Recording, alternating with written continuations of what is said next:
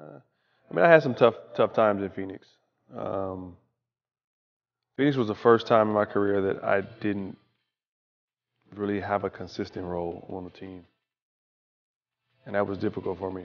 Um, and that really messed with my head a lot because I had signed a pretty good deal there, and yeah, I mean, I'm like playing one game, not playing the next 10. Like it was, um, granted, people can say, well, you didn't play well, but you know, I think part of that goes to consistency, and I've consistently always been on the floor, um, and that was tough. And but then I would say the next one would be my first time getting released. I was in Brooklyn.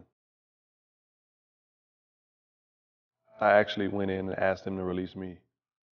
Um, it was a game.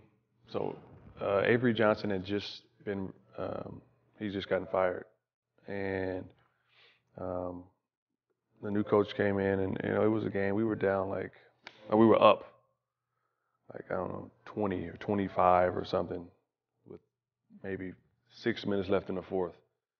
So he puts me in the game, and the team he puts a whole new five in, guys that hadn't played much or whatever. And I think the team cut the lead to 16, and it was maybe like 3 or 4 minutes left in the game. Um, and he pulls everybody, and I was like, you know what? If this coach doesn't feel that I'm a good enough player to stay on the floor up 16 with 2 minutes left in this game, then I don't need to be here. And so I asked to leave.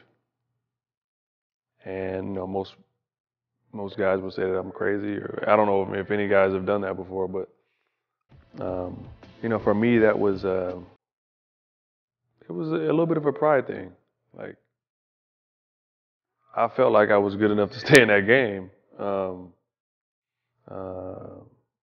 but obviously he had a different perspective, and yeah, it was unfortunate, um, but positive came out of that. I left, and I wouldn't finish my degree. Um, but yeah, it just wasn't the best situation for me.